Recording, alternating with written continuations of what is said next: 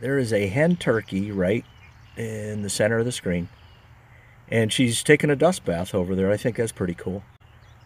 They usually nest up right inside the wood edge there, and then roost pretty close to their nest. It happens down here every year like clockwork. In fact, this may be the hen that I saw out in the field the other day with a decent tom turkey. I think it was actually Sunday.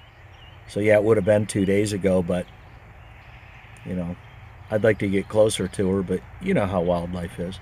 They're funny about those kind of things. But yeah, she's just over there chilling. She's really gonna not be chilling there because I'm about ready to spread some potash on this field because I'm gonna plant it in beans this weekend. And but either way, just figure I'd give you the wildlife update here on the farm.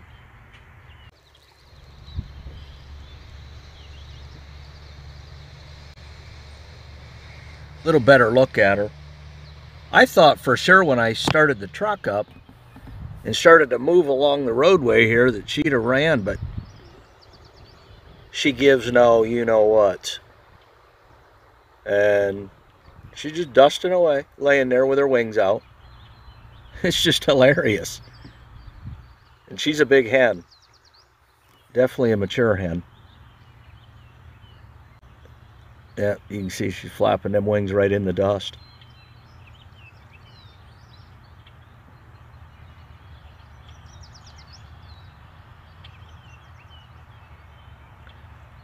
Pretty cool. Not really a turkey hunter. I don't have time to do it necessarily. I mean, every time spring gobbler comes in, it's always planting season, so I just don't have time to go out and, sit in the woods for hours in the morning or whatever it even is.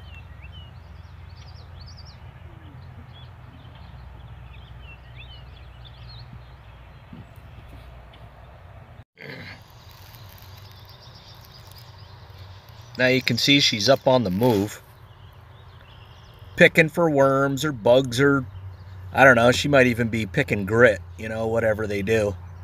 And she's right below that nice tree stand I got set up there. You probably can't see it in the video, but she's just kind of chilling, walking along.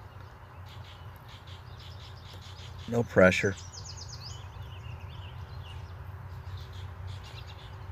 Thanks for viewing.